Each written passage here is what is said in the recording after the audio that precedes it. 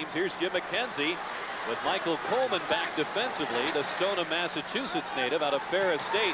He wrestles McKenzie to the corner. Cullen stops, shoots, save, and as Hackett covers it, Colman and McKenzie have dropped the gloves.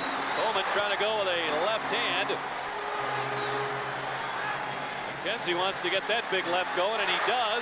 Colman comes back, and McKenzie just levels Colman with a couple of right hands. And they are heading off for penalties. Let's pause for a regional break. You're watching the NHL on Sports Channel. Let's watch how this tussle started. Colman, it was just been mugged by McKenzie, so it seems that they're going to go right here. It's a mutual acceptance by each that might as well. This is a good test for the youngster Colman.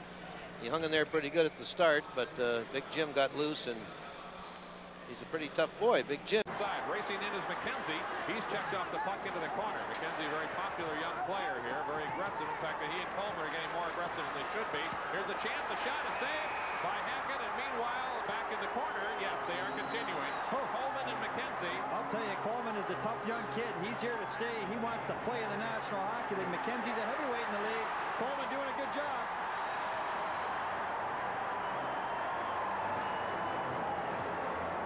Two young players trying to establish an identity. They will both now have time in the penalty box. We'll be back in Hartford in a moment.